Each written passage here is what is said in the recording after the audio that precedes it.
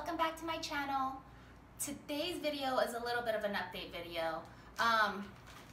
Remember those little Philodendron Brasil cuttings we got started in sphagnum moss a couple weeks back? So it's been about exactly 2.5 weeks, and I just want to show you progress on these little guys. Let's see. So I kind of noticed growth. You know, I've always been, every day I kind of peeked in here and to see what was going on, but on the second day I definitely already started to see new growth in from the nodes. So this method is awesome. I left this little guy on an east-facing window in this Ziploc bag, kind of acted like a greenhouse, and I've kind of just left it alone. I've only sprayed it maybe once to re-moisten it, and that's all it needed. I left on vacation for 10 days, kind of left, set it and forget it, and it's doing awesome. You have to check this out too. I don't know if you can see, but they're already growing right through the sphagnum moss. So there's a lot going on. The roots are growing very well, and I want to maybe get these into some soil before they get too large. So from my research, if you let your roots grow too long, they have a harder time adjusting to new mediums, like transferring from one medium to another. So we want to get them in, I think, right about now. So yeah, I have in here Philodendron Brasil cuttings, and I also scored some Philodendron Rio cuttings as well, Philodendron silver stripe. So they're really similar looking, but they're also very different plants. But they're doing well. I'm really excited. Oops, let's see. So I want to be really gentle and try to do no damage, but there's so much growth. They've grown right into the moss there. See that? So I love this method. I'm going to continue with this until I experiment with other methods and see what works best for me, but I really like this. I like this sphagnum moss propagating method. I think I have a really good spot in it's really weird, both of my bathrooms in this house have probably the best lighting in the whole house, so I think it's a great place to propagate as well. It's an east facing side, so it stays nice and warm and bright all day. So that's my spot. I figured it out. So I'm gonna gently separate everything from the moss as much as I can, and then my next step is going to be moving them into soil. And this next step is always kind of, I don't know, I'm always nervous when it comes to my plants, but it's, you know, transferring your cuttings to soil is not always 100% success rate, or it's not 100% success rate, so it's always, you know, stressful not knowing if your plants are going to make it or not, because you spent so much time with them, growing them, right? So you don't want to lose them. So lots of cuttings here. We've pretty much made a whole new plant out of one strand that was on the verge of dying. So doing awesome things here. So all these to my left are my Philodendron Brasil cuttings, and then to my right are my Rios. And I'm going to show you close up just so you could see a difference between them. They're so similar looking, but once you see them up close, or, you know, once you notice their differences, you can totally tell the difference.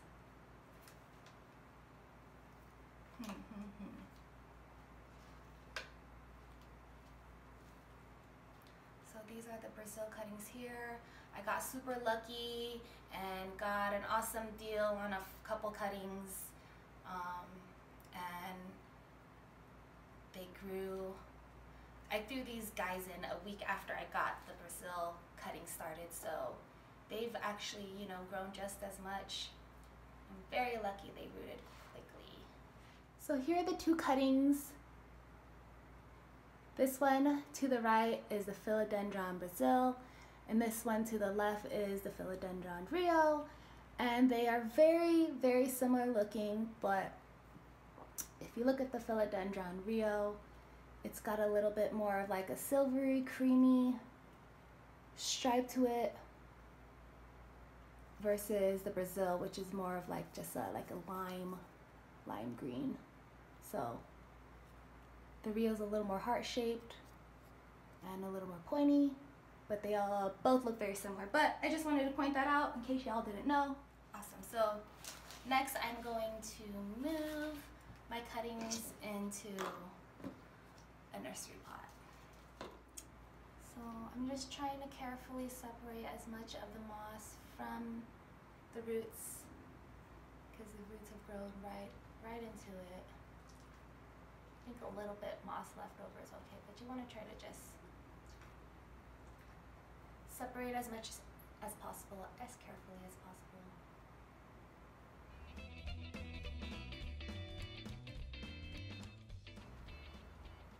Awesome. So I've done my best to separate as much as I can. Like I said, a little bit of moss left on the roots should be okay. Some of them, it's funny to see like all of them come from the same cutting, but they've all kind of grown at the different rates. Like they're all their own plant now. I have a little houseplant potting mix I like to use here. It's a mixture of, I'd say a 50% mixture of organic potting soil with a little bit of cactus soil mixed in. So I'd say 50% that, and then 50% mixture of perlite and orchid bark. So it's like half soil and half aeration properties. They ensure proper aeration and drainage for our plants.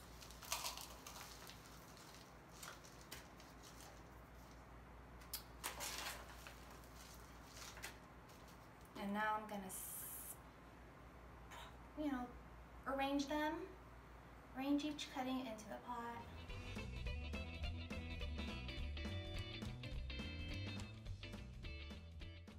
So yeah, I, you know, recently discovered, you know, after I started collecting plants and repotting them and saving them for root rot and whatnot, but from pulling them out of their pots, they're all little cuttings put into one pot to make it look like a big full plant, right? So that's something I just recently learned from, you know, just having plants and messing with them and digging through the soil.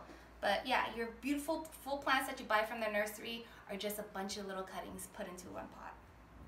So that's kind of what I'm doing it here.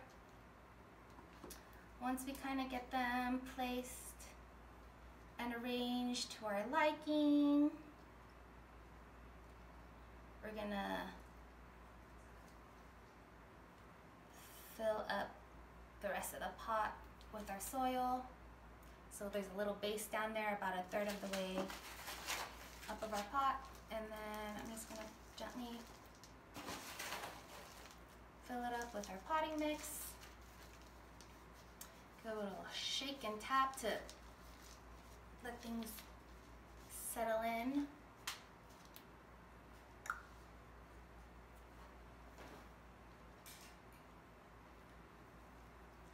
Kind of want to guide all of our new roots down into the soil, and then once we have enough soil in here, we want to water this guy right away because he's coming from a really damp and humid, moist environment to a new medium, and it's soil and it's pretty dry, so we need to get him some water right away.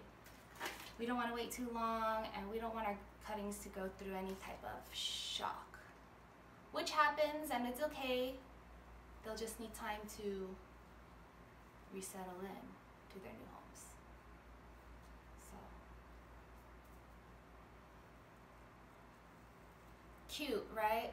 All right, give a little tap and let's water this guy really quick. So I want to show you how I'm going to water him. Place him in a little tray.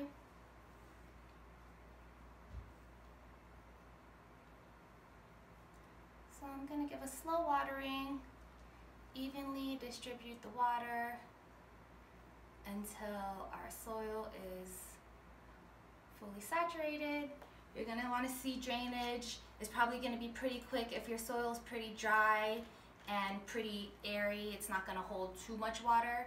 So sometimes, especially because my soil comes from outside, I water it and kind of let it sit. Let it sit in this pool of water for, I don't know, maybe 5 to 10 minutes, depending on how dry it is.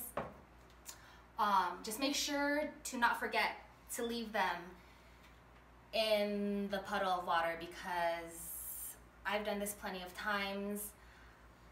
I've learned now that I should always set an alarm, because you'll easily forget your plants in the water in its tray, and it'll soak up too much water, and that will lead to root rot, and that's everyone's worst enemy, right? Root rot. So that's something we want to avoid. So I'm gonna let this guy sit in here for like 3 to 5 minutes, since it's kind of a small pot. Make sure our soil soaks up some water properly. Then another thing I want to do, especially because he's a cutting, maybe use some of the soil that we propagated him in, if it's nice. Actually, I'm going to use some freshly soaked sphagnum moss. This moss has been soaking in filtered water for, I don't know, half a day now, so it's nice and saturated. I'm going to squeeze out excess water and then place a light layer over our cuttings that we just moved to soil. This is helpful. It helps with humidity, which cuttings and most plants like, and it's going to retain moisture in your soil, so you won't have to water as frequently. Especially here in Las Vegas is really dry, so soil does dry out fairly quickly, and we want to make sure the soil stays pretty moist, pretty damp, because they're cuttings and they're adjusting to their new homes. You just want to make sure they're comfortable. Keep them nice and warm and humid in there. So there we go. All done. And all right, shake out any excess water, and look, so we have a whole new plant out of one little strand from a mommy plant, right? So that is so cool. Look how cute. I think she's gonna adjust just fine. I'm gonna keep her kind of in the same place. Sometimes people will reuse the plastic bag to keep humidity, help her stay moist and help those roots kind of grow into their new home, into their new soil. So she is so cute. I'm happy with how she turned out. And I'm so proud that I've grown a completely new plant out of one plant. That's awesome, right? That's so cool. So now our cuttings are a complete new plant, and now we can watch her grow. Alright guys, well thanks for tuning in today. I hope you enjoyed and learned a little bit with me, and come back real soon for more plant adventures. Bye!